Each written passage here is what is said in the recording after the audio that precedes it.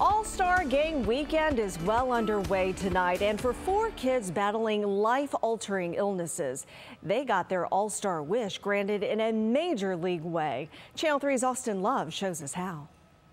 It's an all-star welcome for 4 Make-A-Wish kids this afternoon. They were greeted with personalized All-Star Game swag, met up-and-coming players, mascots, and were the center of a lot of media attention.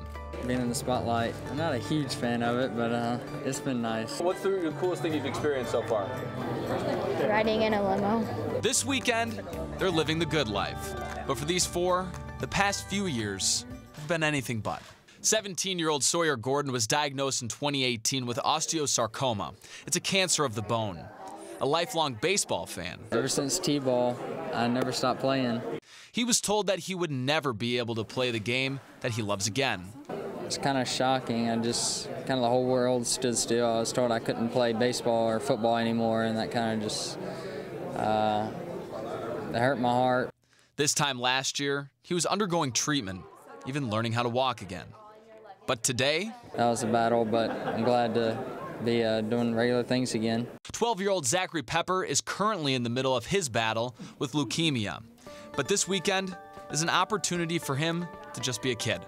Oh, it means the world. He's been looking forward to this since he found out he was granted the Make-A-Wish. So, yeah, it's really just kind of pushed him through the whole diagnosis. He'll be undergoing treatment until 2021.